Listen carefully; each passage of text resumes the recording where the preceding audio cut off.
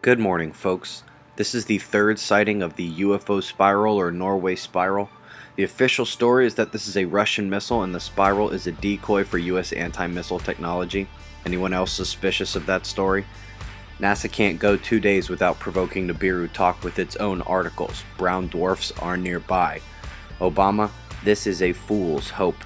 No austerity or bailout can work. China can cut gas prices or do a QE of their own, to no avail. At least things remain status quo here, even if that status quo is fake diplomacy riddled with accusations. An unusual quake of 4.3 hit New South Wales yesterday.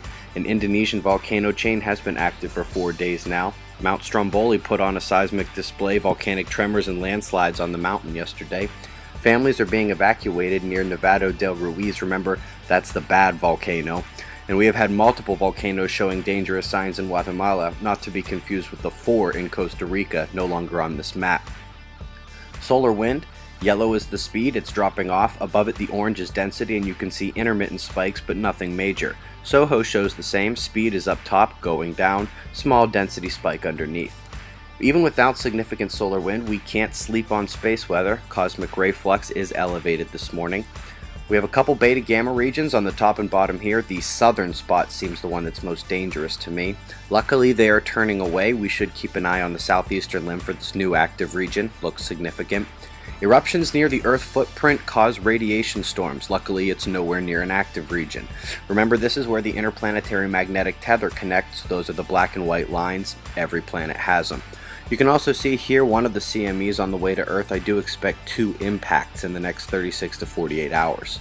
For those new to sun watching, on the left, that dark twisting, releasing thing is a plasma filament. Luckily, it did not erupt towards Earth.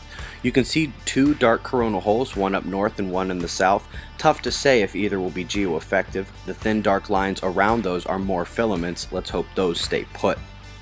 Sky watchers. Not much happening the rest of this month in terms of geocentric lineups. It'd be great if we could see these planets near the sun, wouldn't it? Oh well. When it goes down, a pretty pseudo-triangle forms at dusk with Mars, Saturn spike over here, and Arcturus up top. These are very prominent and a great first thing to try and spot if you've never done anything like that before. Or if you're a morning geek like me, Jupiter rises with Pleiades just above it, just before the sun comes up. That's the news, folks. Be safe.